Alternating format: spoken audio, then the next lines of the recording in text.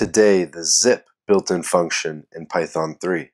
Alright, let's just jump right in with some code, shall we? So we're going to start with the basics and we're going to work our way through some of the options that the zip function has available to us. So we'll run this right away. We're printing out our zipped lists, and you'll see that what's returned is a zip object. And we could confirm that by checking our type here and seeing that we have a zip object. Now you're probably asking, okay, but we need to display this a little nicer. Zip object isn't going to cut it. So what we're going to want to do is wrap dict around it, wrap list around it. We have some options available to us. So here's what it looks like as a dictionary. You see our pairs where we have the A from the first list, and then its pair is the double A from the second list. So you see how it's taking these lists and pairing them in key value pairs. Now, if we were to do this in a list, it's going to look a little bit different. It's going to look like a list of tuples. In any case, it still has the same A and AA kind of pairing together. So that's what's important. That's what makes the zip function what it does, is it brings together these iterables. Another one that you can do is the set.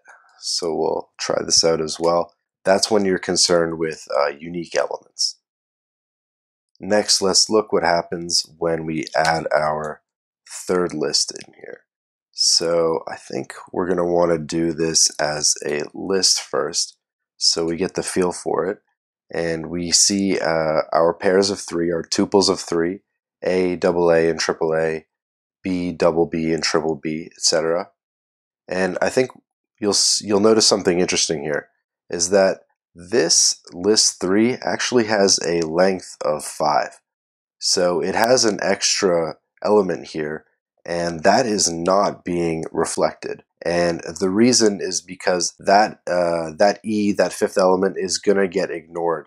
The longer list is going to get ignored. So ideally, with the zip function, you want all your lists to be of the same length. You want all your iterables to be of the same length. And the only reason you want to use ones that are of different lengths is when you do not care about those excess values, those values that are longer than your shortest list, basically. And we can double confirm this. I can even add another element just to put that there, and there's no E, there's no F anywhere here in that response. We can even look to the docs for a little bit of guidance, and it says here that zip should only be used with unequal length inputs when you don't care about the trailing unmatched values from the longest iterables. Alright, trying to think what else to show you guys. Let me clear this up. Next thing I just want to mention is that the values don't need to be strings. We could even have a nested list in here. Maybe we'll do 1, 2, 3, 4, 5. Whatever's good. And we can run this, and 1, 2, 3, 4, 5 is here. We have a nested list, and that's all good. The only time you might get into trouble is, well, watch this. When we make this a dictionary, this should be fine. Nope, because we have a length of 3. So if we do this, this is fine because the nested list is the value. It's not the key here. But the key here is going to be in list 1, and if we made this a list, that's not going to like that. So keep in mind that within the zip function, you still need to work within the parameters of dictionaries and lists and sets, and keep to their guidelines as well. Alright, I think the last thing I want to show you guys is a simple for loop and how that's often used with the zip function. So for AB in zip list, and we have our two lists here, we can print out A and B. And we run this, and we get some pretty weird input, so let me change this back to make this a little more digestible. Okay, we can run this again.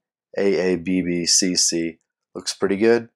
You can even like wrap this in a tuple or something, just to bring those pairs together and just make it clear that these values are really working together the way the zip function intended. I think that's pretty much it, so thanks for watching.